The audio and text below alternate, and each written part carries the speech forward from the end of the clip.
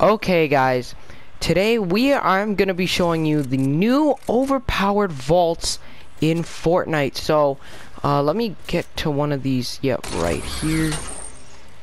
Go to one of these. Now there are two options for these vaults. There are the 1-key vault, and you can hold up to 3 keys. 1 key, which you still get good loot, but you can get some mid loot.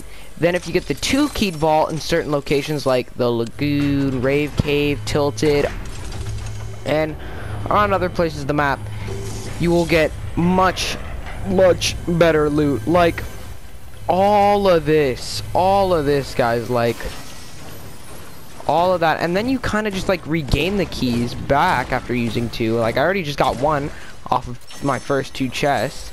We can go over here, and yeah, I already regained all my keys. So look at all that loot, dude. This is like 6 slurp barrels, 5 chests, like oh my god, 2 supply drops, a safe. It is insane. It is so insane in this little area. They brought back pizza boxes, balloons, and flare guns, as you can tell, for Fortnite's for Fortnite's 5th birthday. So what a way to celebrate that. But that's what I gotta say. Check out these new overpowered vaults.